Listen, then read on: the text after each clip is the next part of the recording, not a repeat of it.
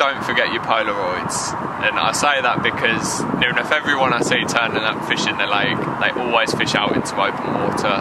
And when the warmer months are here, it's definitely not the case. It is probably one of the best margin waters in the Nen Valley and always has been. And basically the lake consists of 90% silkweed, probably 10% Canadian, and then you've got a couple of little glowing spots as well, but yeah, it's mainly weed. So they're used to finding your chod rigs, your hinges, your ronnies. So a little spot in the edge on the gravel, nice stiff fluorocarbonate cling, normally does the trick.